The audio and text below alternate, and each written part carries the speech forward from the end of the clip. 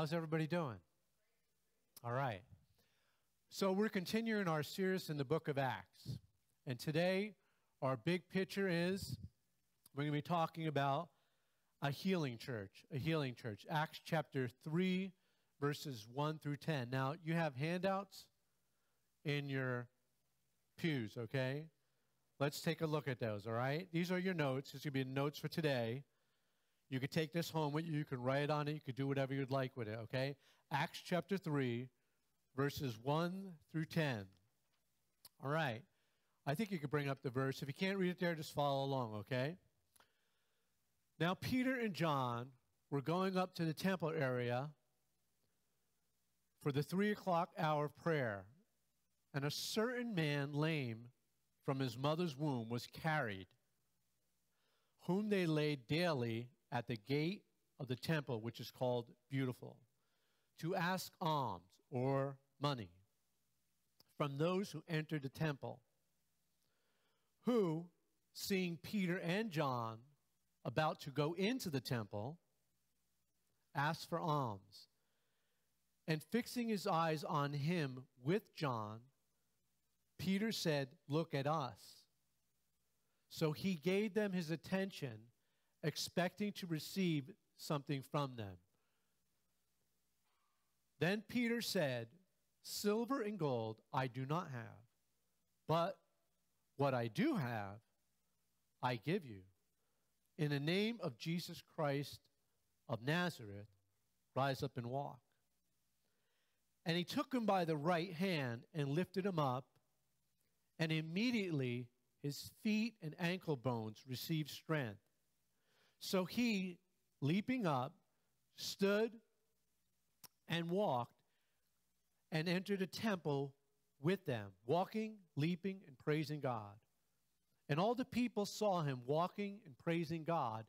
Then they knew it was he who sat begging alms at the Beautiful gate of the temple, and they were filled with wonder and amazement at what had happened.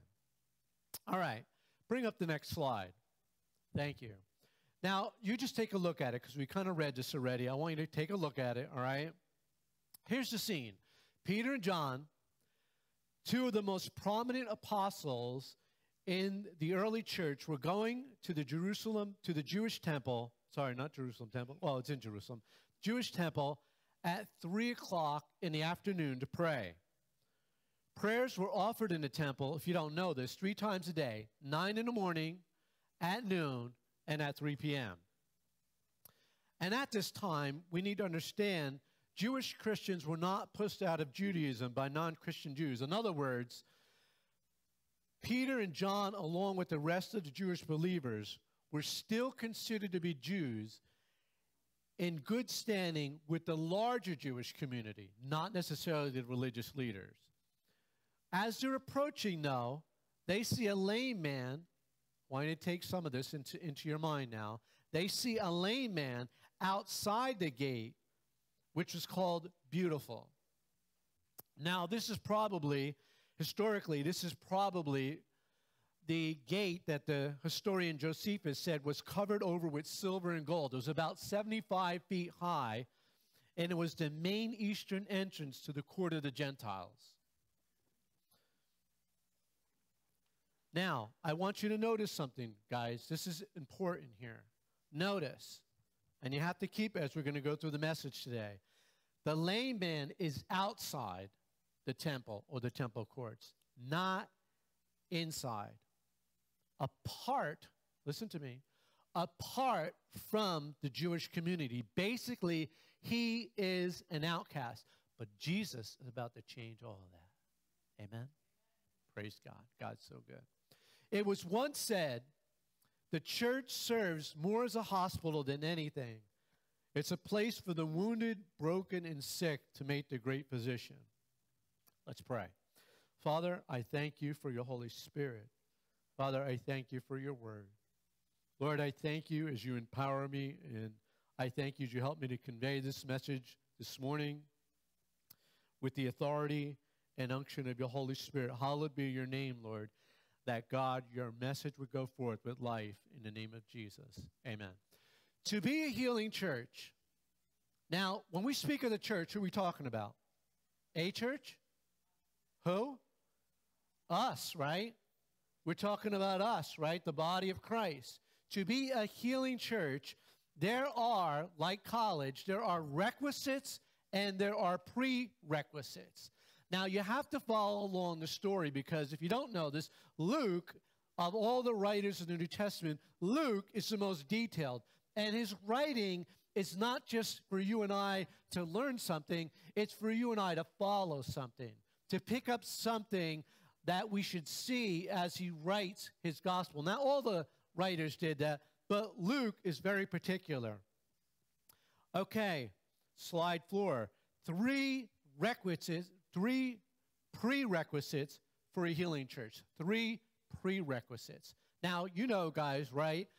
Prerequisites come before the requisites, right? So it's like a dinner, right? You get the salad. The salad is the intro, or the soup is, and then the meal is going to come, right? So that's what Luke is trying to build up to. He's trying to paint a picture. He's trying to show us something. Look at the verse here. Now, Peter and John were going up to the temple area for the 3 o'clock hour of prayer. First prerequisite for a healing church. A healing church is primarily, listen to that, primarily, write it down in your notes, primarily a church of prayer. This was true of the early church. This was not a one and done. This was the life that they lived. John and Peter are on their way to the temple to pray. But I'm going to step back for a second. Guys, I'm going to tell you something truthful, which is a little sad. Prayer is the most neglected area of the Christian life. And if it is on the list at all, it's at the bottom. It's not a good sign. It's not a good sign.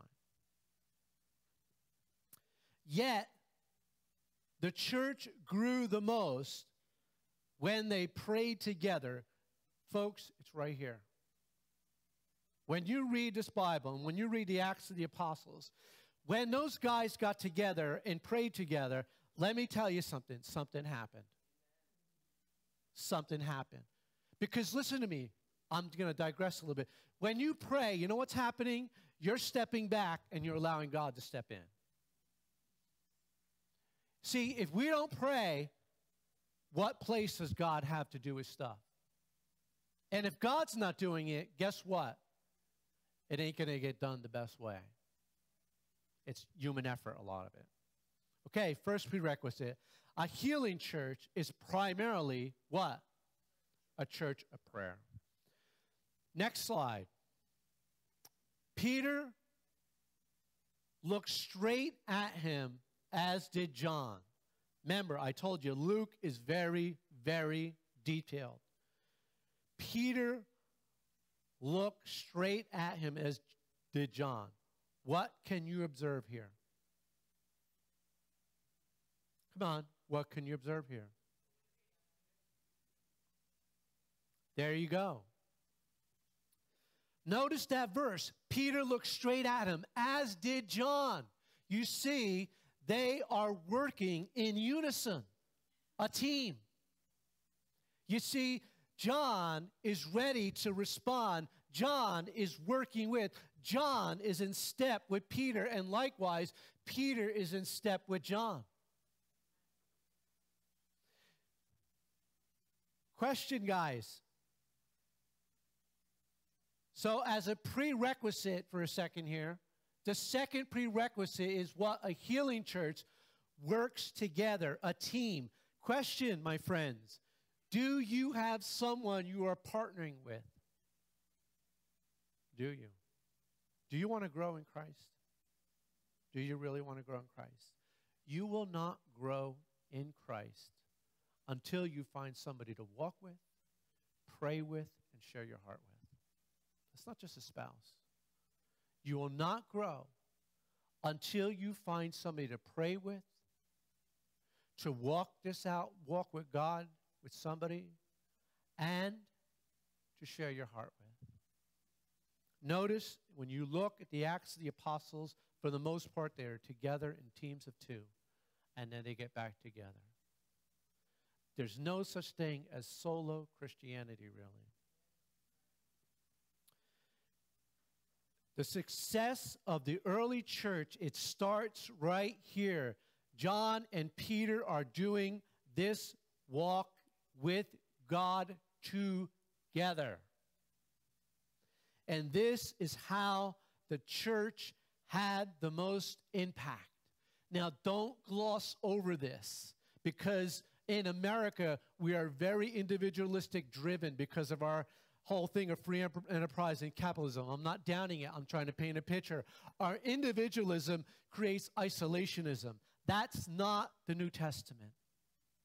You don't hide yourself in a cave and pray. You come together with the body, with others. You pray, you seek God together, and then you see God move. Because God is a triune God. So we should be together, should we not? We should be praying together. We should be seeking God together. We should be walking this out together. So, first prerequisite, what? A healing church is a church of prayer. Second prerequisite is what? A healing church is one that works together, that has someone that you are walking with, working with, praying with, seeking God together. Notice how Luke is giving us the prerequisites before the requisites. These are keys. This is not just theology or understanding. This is practical. This is practice. This is the way we need to function and live in the body of Christ. Okay, bring up the next slide. Notice this. Peter says, what? Look at us, not look at me. Third prerequisite, a healing church glorifies Christ and not themselves. A healing church glorifies Christ and not themselves. You guys, you got this on your notes. Look at the purity of their love for God and each other. Look at it. Look at it. Neither, think about this, neither takes any credit for the healing. Neither is anybody trying to build up their own ministry, their own walk with God. And by the way, even later on at the end of the story, Peter tells the crowd, it is Jesus' name and the faith that through him that has completely healed this man or the lame man. Peter deflects all the glory away from himself and points to Christ. He never draws attention to himself. He never says, John, this is my thing, not your thing. No, this is our thing. When you walk with God, when you follow these prerequisites, God could begin to do something great. But you got to take that initiative. You got to take that step. If you don't have inclusiveness in your Christianity, you need to start it. Okay, so these are the primary ingredients for the next three we're going to discuss, the actual requisites themselves. To be a healing church, let's begin to tackle the requisites. The requisites. Okay, first, there must be God's activity. And you're going to see this clearly. We're going to show you some things here. There must be God's activity. Bring up the next slide. Yeah, thanks, guys. And fixing his eyes on him with John, notice that again. Look how Luke writes this out. With John, Peter said, look at us. Then Peter said, silver and gold I do not have. But what I do have, and I'm going to take a step back for a second. What I do have, the question is, are you giving what you do have? Don't tell me you don't have nothing, because that's not God. God's not a God of nothing. God's a God of everything. He's a God of something. The Bible says that we are blessed with all spiritual blessings in heavenly places in Christ Jesus. Bible says that we are complete in him who is the head of all principality and power. Are you giving I shouldn't even say taking. Are you given what God has given you? But what I do have, I give you. I give you. In the name of what? Jesus Christ of Nazareth. Folks, that name makes something happen. Rise up and walk. So he, leaping up, stood and walked and entered the temple with them, walking and leaping and praising God. The power for healing came from God. Somebody says, I know, that's obvious, but listen to me. The inner promptings, we're going to get to this, stopped Peter dead in his tracks on that day to reach out to the man. Now, you have to stop for a second, gang. Remember, as we read earlier, the lame man was what? Carried how often to the temple? Daily. Now, what did John and Peter do? Daily. Right? Each day. Right? More than likely, Peter and John saw this man and passed by him a number of times. Now, the first thing you have to say, what made the difference? What happened? What did I say? First, there must be God's activity, right? There must be God's activity. Remember the prerequisites, right? Prayer, working together, glorifying Christ. You got to do those things. If you don't do those things, you're not on the road to success. You got to pray. You got to make sure that you're going to work together. You're partnering with people. You're praying. You're seeking God together, not solo, together. Watch the success. It keeps going. It keeps snowballing. You have to be ready, and in all things, you're going to glorify Christ, not what you're doing, not your ministry, anything like that. Whatever God's giving you to do, you're going to glorify Christ. You're going to be very inclusive. Now, there's God's activity. You see? You see the pattern? Because of the prereqs, now there's God's activity. God's got something to work with. He's got something to begin to move on, right? So what happened? What's the difference here? They passed by him every day. But this day, there is a divine interruption, a divine prompting, a divine impulse. The divine promptings, the encounter and flow through Peter at the moment. Let's get a clearer picture, or let's clear the picture. I'm going to step back again. I told you something. God is always doing something. Let's read it. John 5:17. This is what Jesus is telling a group of people. But Jesus answered them, listen, get this big picture, guys. My Father has been working until now, and I have been working. He is simply telling you and I and his audience, God is always working. He is always up to something. He is always doing something. God does not take a rest. Somebody says, yes, he did on the Sabbath. That's a lie, because children are born on the Sabbath. Children are conceived on the Sabbath. People are saved on the Sabbath. God is always working. He never takes a break. Now, the point is, our part as a healing church means if God is, look, we did the prerequisites, right? Now we have God's activity. What's the requisite? What's our part? What? Look for it. You see what Peter did? Peter's going up, right? He's doing all the prerequisites, right? He's doing all the prereqs. But now this day, there is a divine interruption that stops him dead in his tracks, because Jesus wants to make this man well. And if you think about the grand picture of the story, it's through this event, not through the preaching, it's through this event coupled with the preaching that 5,000 come to Christ. You understand what God's doing here? There's an activity, and Peter is ready to look for it. He's ready to look for it. John and Peter are looking for it. Okay. Let me keep going for a second. A word of caution, guys. A word of caution. Bring up the next slide. If we get caught up in the why, and this is what we do. This is our American culture, man. We are terrible in this way.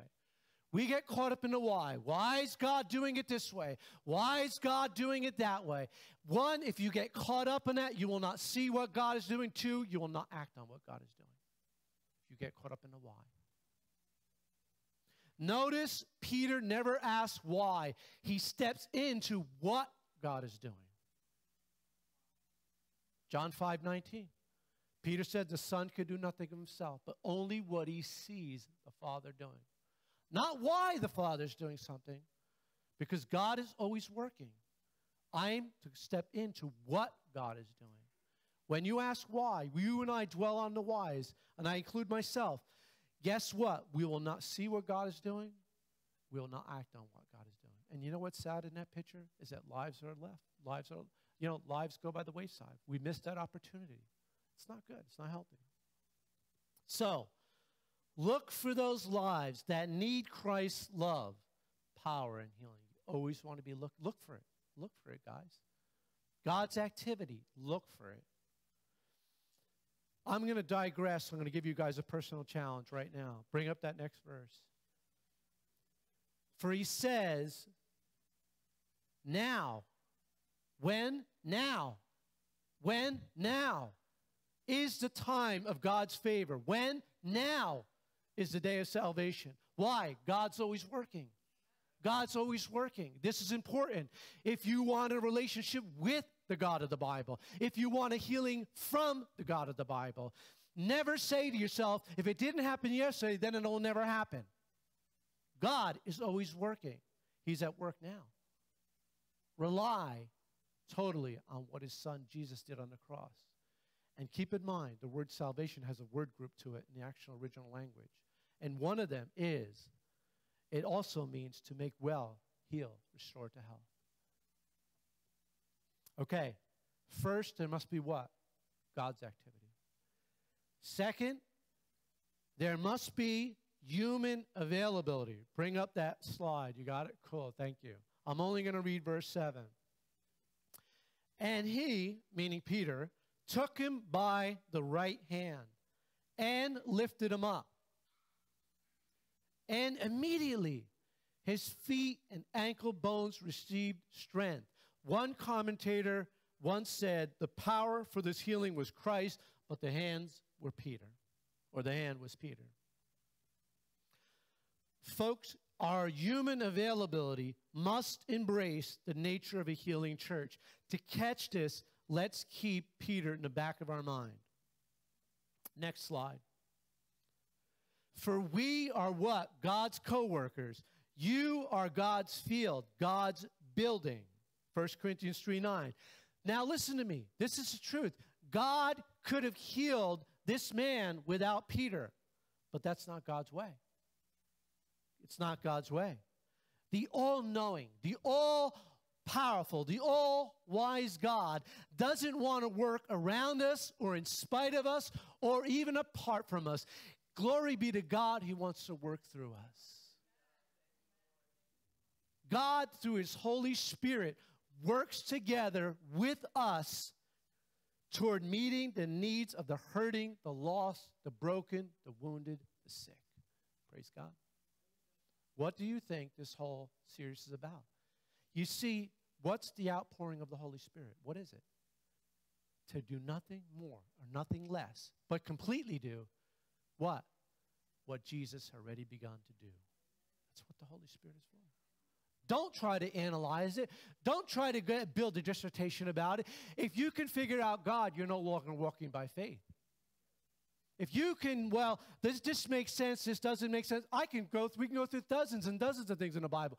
Why were people healed by Peter's shadow? Why were the others healed by a handkerchief by Paul? So I don't know. Does it matter? Let's step in what God is doing. Let's not try to figure out why God's doing it. Amen? Do you want to gain ground or you want to stand still? I want to gain ground. The kingdom of God is always moving forward. God's always working.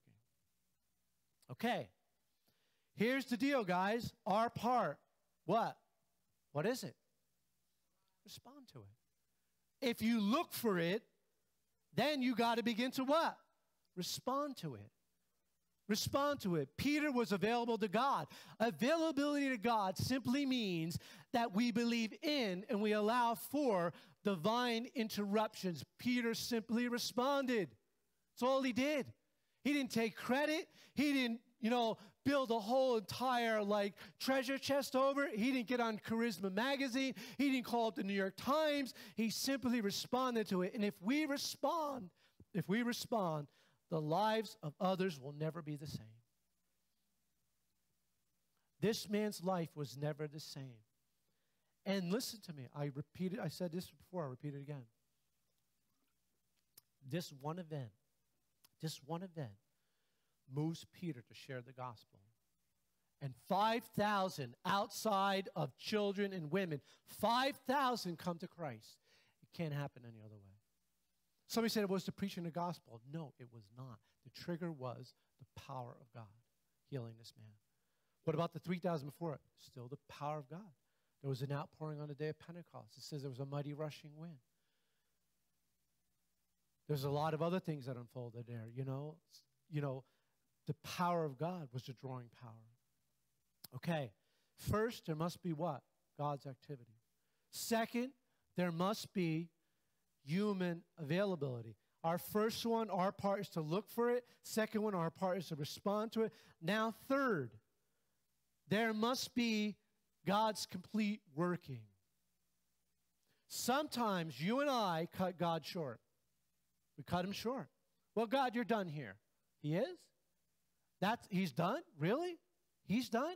Why? Because our experience dictates it? Why? Because that's our understanding of where we're at biblically? God's done? Okay, let's look at this. He jumped to his feet and began to walk. Then he went with them into the temple courts, walking and jumping and praising God. Other translations will say temple. Notice the healing of the man in the story. Notice it, guys. He wasn't expecting it. He wasn't even asking for it. He wanted some cash. And God zangs him. It's a brand new word. I just put it in English dictionary. God zangs him. He gives him back his legs. You talk about a deposit. You talk about an investment. However, let's stop, guys. Let's take a look at the complete working of God. I want you to hold in your mind Ephesians 3:20, which says, now to him who is able to do exceedingly abundantly above all that we what? Or think. God gives him back his legs, yet God goes beyond the actual healing. Think about it, folks. He's outside the temple.'s an outcast. When he's healed, he goes into the temple. He's given back to the community. You understand where we're going with this? You see, the healing is awesome. The healing is terrific.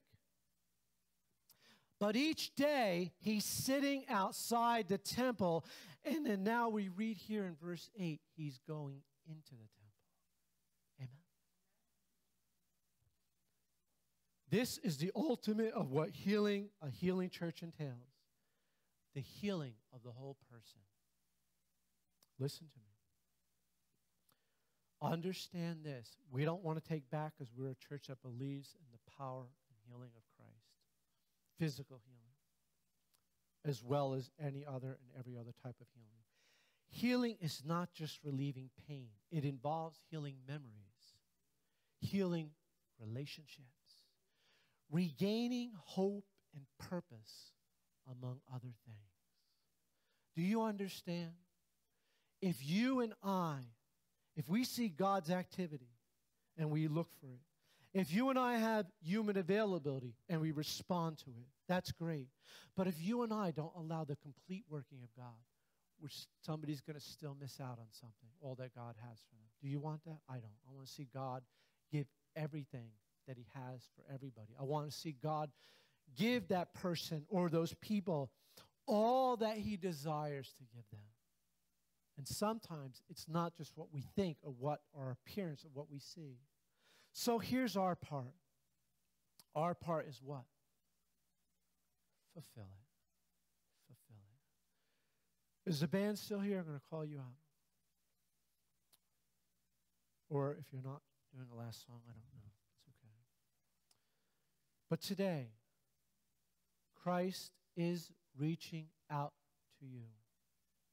The first thing, Christ is reaching out to you. Are you today ready to turn your life over to Jesus Christ? It's time. Don't delay. He's reaching out to you today. And when the band is done with their song, whatever you're going to sing, afterwards, there are going to be people up here to pray for you. We're going to dismiss you, but if you want to stay for prayer afterward, you could. And this is the question I have for some of you. Are you available for God to use you?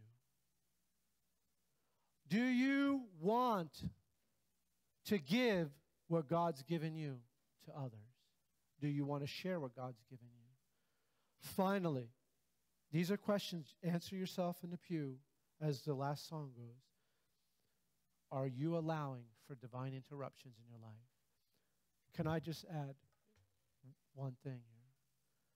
The Bible, Jesus says this in the 10th chapter of John. He says,